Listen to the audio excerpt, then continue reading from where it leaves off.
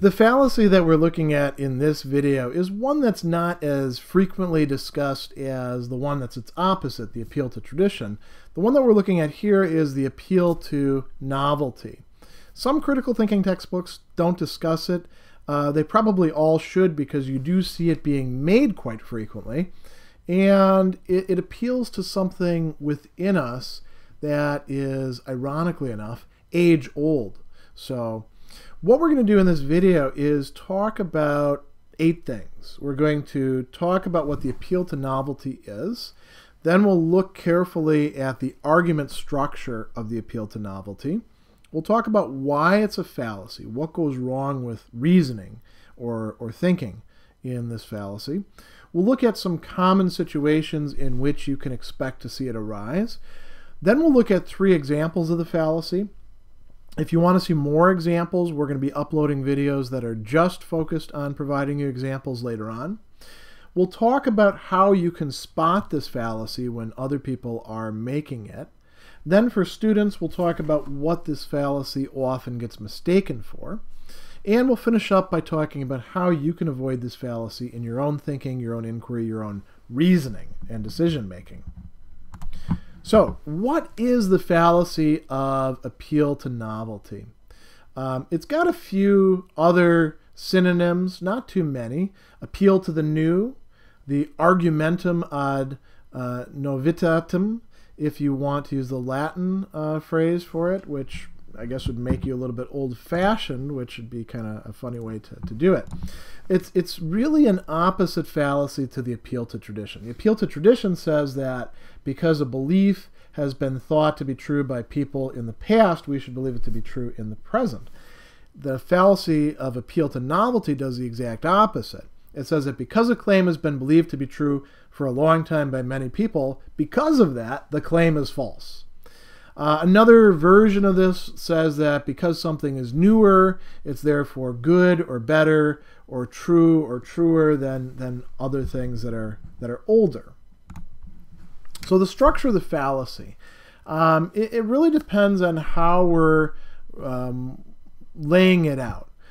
One thing that's going to come up is saying X has been believed to be true for a long time, or saying Y is brand new. And then there's going to be some hidden premises. And these are the assumptions that are being made, the implicit premises. One of them is that people in the present are always better informed than people were in the past. Rather shaky, questionable assumption if you know much about people in the present and the past. Another hidden assumption: when something has been believed for a long time, it's because that the people who believed in it were poorly informed about its truth or falsity. Another hidden premise could be perhaps something like newer is always better. Now the conclusion is going to be that X is false in the present and you should accept Y instead.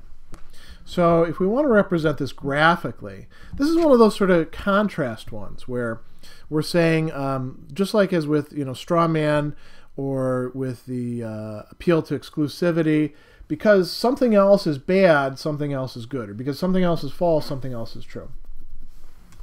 So you notice that what we've got first is a whole argument from the past. The past people believe that X is true, and so therefore X is true in the present. But we know that those past people are a bunch of dummies compared to present people, so not X is true. Or Y, which is something brand new, replacing X, is true in the present.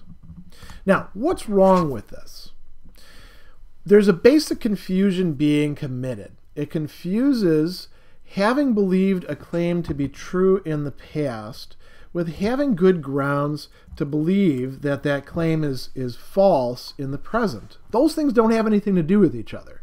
The fact that people believed, something to be true in the past doesn't mean that we should automatically assume that it's false in the present. You can see that that's bad thinking. Another variant of it confuses being new or modern or up to date with being true or good. And sometimes this gets called chronological snobbery. The idea is, whatever is newest is the replacement. You look down your nose at the older stuff.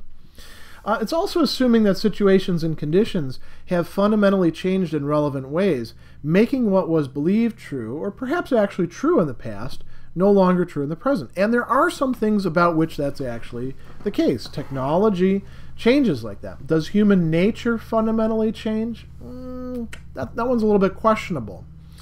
People also sometimes confuse whether something is feasible or easy to adopt, an alternative that's being presented in the present, with that alternative actually being true or being good or being the one that we should select. So because people say, well, we can do it, we should do it. Or because something has become available, now we have to have it, now we should enjoy it, we should use it, we should buy it, we should sell it, we should, go on from there. So, think, for example, about innovations possible in music. It's possible to do all sorts of cool things with your computer. Does that mean that you ought to? Should you all be making music? I don't know. Maybe not. Common situations where you're going to find this fallacy being engaged in. So it frequently occurs in situations where some change is being proposed or introduced. That means you're going to find it in contexts that are dealing with politics and policy making quite often, aesthetic matters, fashion, cuisine. People want to be cutting edge, right? Organizations and institutions. There's like a whole industry out there of some of it's actually good, some of it's snake oil salesmen and charlatans coming in and talking about how to teach innovation or be a disruptor or all sorts of stuff along those lines.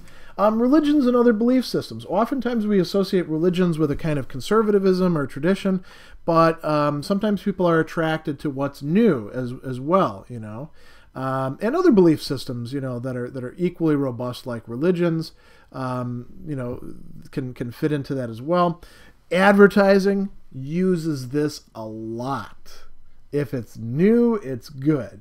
So, now with X, the product, you got to get this because it's the new and improved version.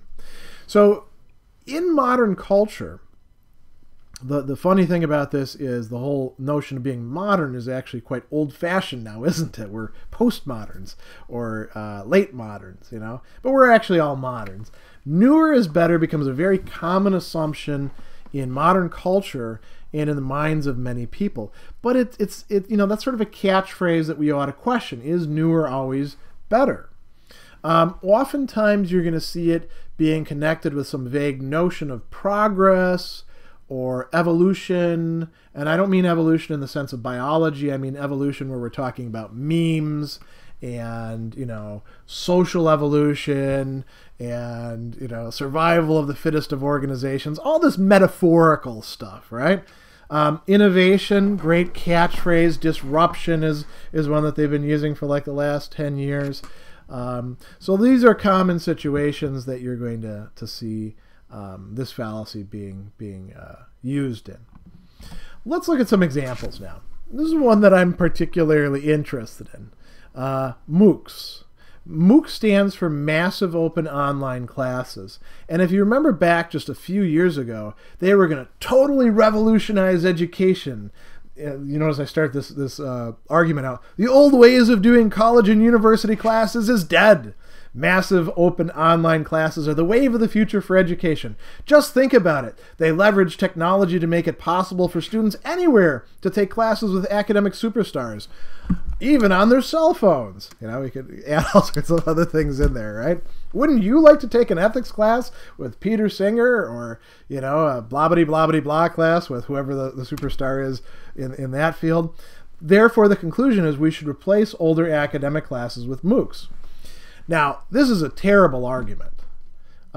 Just the fact that MOOCs are new got a lot of people on board and very excited about them. I had people actually writing me and saying, Dr. Sadler, when are you going to do a MOOC? And, I'd have to tell them, well, I haven't been invited to do a MOOC because I'm not a big name and I don't teach at an elite university where they're actually inviting people to do these sorts of things. But I also think that MOOCs are bad pedagogy for some pretty important reasons. There's kind of bait and switch that goes on. because you're not taking a class with Peter Singer or Sandel, or, you know, like if Alistair McIntyre were to actually do a MOOC, you know, you wouldn't actually be in a classroom with them. You'd see videos, and then it's some guy like me or some, you know, who knows who may not even have a you know, high level degree or publications or anything like that, who's doing the TA position, who you're actually interacting with. There's some good stuff built into them. They have some potential. They're not bad for, you know, teaching comp sci stuff or certain technical things, but for teaching a lot of classes, this you know, we should replace older academic classes with MOOCs, terrible argument. But it is, you know, a good example of this appeal to novelty. Be interesting to see where they go from here. Example 2, views in religion. Hinduism, Buddhism, Christianity, Islam, the world's 4 largest religious traditions. They're all basically approaches of life from back in the past. They're practically medieval. There's a little joke there on my part. I'll come back to that. How can you possibly live a coherent life in the modern 21st century with a perspective like that? The missionary church of Copimism is a brand new religion that started in the 21st century. If you're going to be religious, you should definitely become a Copimist. Or pick whatever else you like. Something 20 years old, 30 years old. But not one of those basically medieval religions. Now, you could call Islam medieval, I suppose, because historically speaking, yeah, that fits in there. And there was Christianity in the Middle Ages, and Buddhism, you know, continued to develop, and Hinduism continued to develop in what we now call the Middle Ages. The roots of Hinduism and Buddhism and Christianity are considerably older. Islam is a little bit newer, although, you know, they trace themselves back to Abraham. Now, this is a common argument, and it's been made for really the last 150 or so years. We can't do this kind of religion. We have to have something that's up to date if we're going to be religious, right? The mere fact that this keeps getting made over and over again, and that there's a long tradition of making these modernist arguments, ought to be grounds for suspicion of that. But, you know, when it comes to religion, you probably need some better reason to accept and adopt and live by a religion than that it's brand new. You probably shouldn't accept one just because it's old either. You know, if you're going to accept a religion, you probably should have some other grounds for that. So this is another great example. Fashion. What are you wearing? That's so last year. What are you, stuck in the past? And, you know, we could do this with like, I can't believe you have an OtterBox for your iPhone. Nobody has those anymore. That was, you know, back in 2012, that was the cool thing. And the unstated conclusion there is that, well, you shouldn't wear that, but instead the more current fashion. Again, is this a good argument? Not really. I mean, maybe you could make some sort of reasoned case for why you ought to wear contemporary fashion. Like, you know, if I were to say, you know, it interferes with my teaching effectiveness to wear unstylish ties. This is one that my wife got me to buy just recently, so this is presumably up to date. You know, this is, I guess, the in thing, or at least it was the in thing a couple months ago. But, you know, I'll hold on to ties for 20 years and keep wearing them like a lot of guys. Does it actually interfere with my teaching effectiveness? Does it interfere with my ability to communicate? Does it interfere with anything that's particularly important? Probably not. So this is kind of a bad argument. Now, let's talk about how you can spot this fallacy when it's coming up. There's some phrases that are sort of like, you know, red flags. If somebody is talking about things being cutting edge, or now bleeding edge is another phrase that people like, or innovative, or innovation, or disruptive, there's probably going to be an appeal to novelty, right? And it's funny too, because again, you can trace back a whole history of these These kinds of words. Appeal to novelty turns out to have a long history of its own. You should look to see whether the grounds that a person is providing for whether a claim should be accepted in the present have to do with other people's past belief in the claim or with the claim being something new. That's a sign that there's something hinky going on there, right? That the appeal might be being made.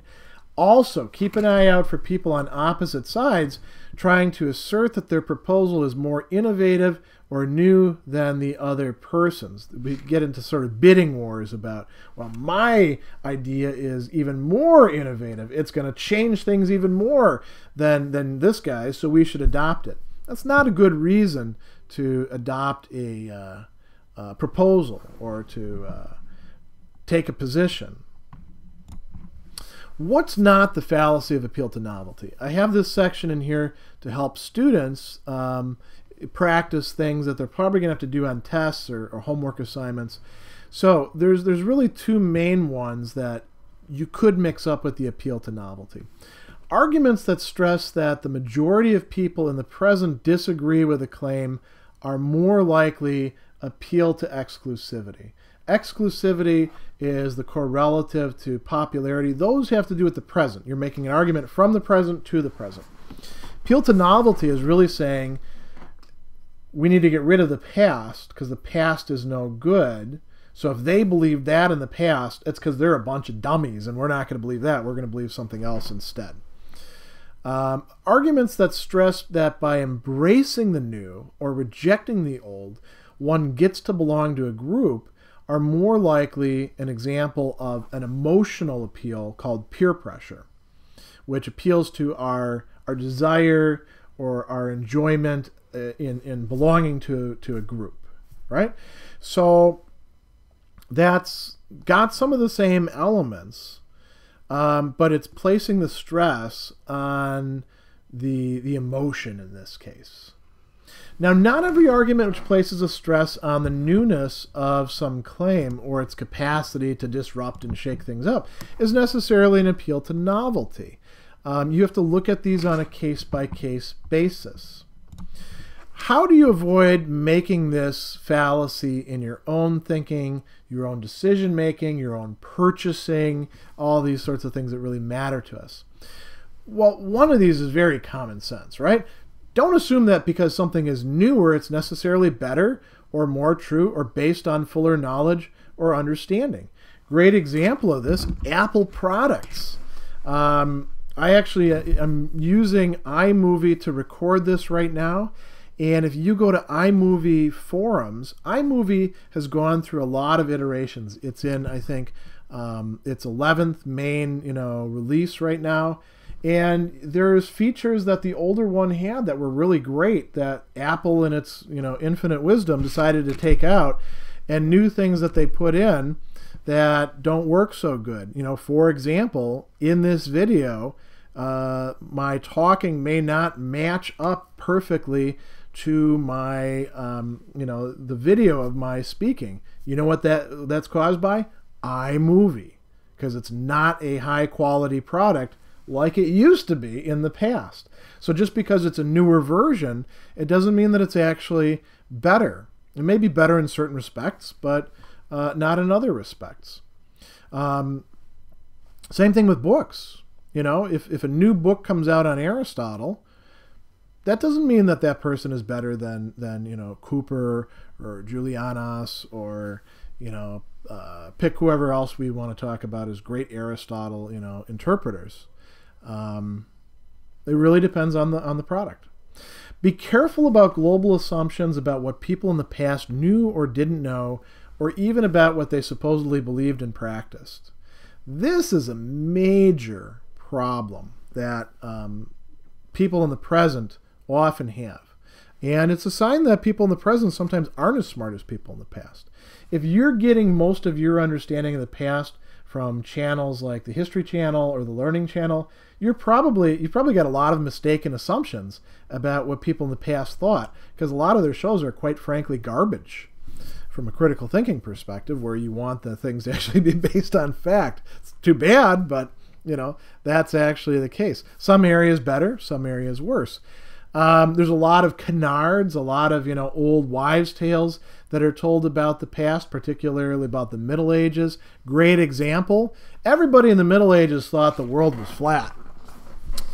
Well, except for Thomas Aquinas, except for St. Anselm, who actually says, as we all know, speaking about educated people, the world is a globe.